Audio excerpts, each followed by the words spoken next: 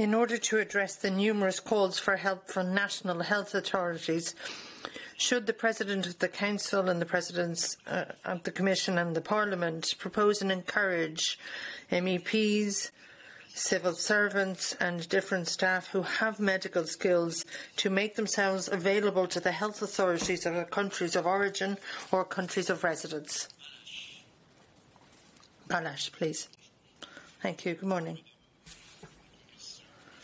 Clearly, the European Commission, based on a fair cooperation between Member States, is looking at the maximum levels of flexibility and in terms of availability when there's a request for members of their staff to volunteer in their countries of origin or to provide their support to national medical staff.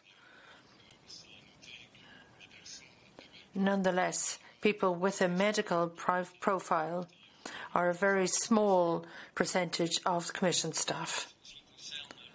Thank you. And in terms of the Parliament and the Council, Odile, I think you need to put your question to those bodies.